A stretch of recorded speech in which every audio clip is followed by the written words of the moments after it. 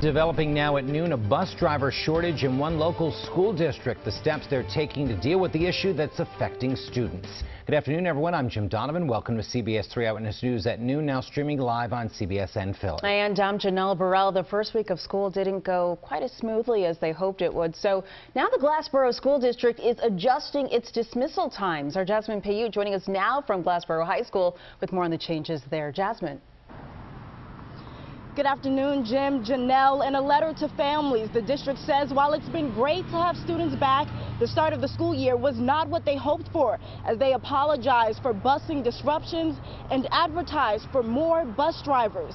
Currently, the district is short 8 bus drivers, with some resignations taking place right before the start of the school year. According to the superintendent, similar shortages are taking place all throughout New Jersey. The letter says that beginning today, they will be altering the regular dismissal times for GIS and GHS to tackle transportation delays.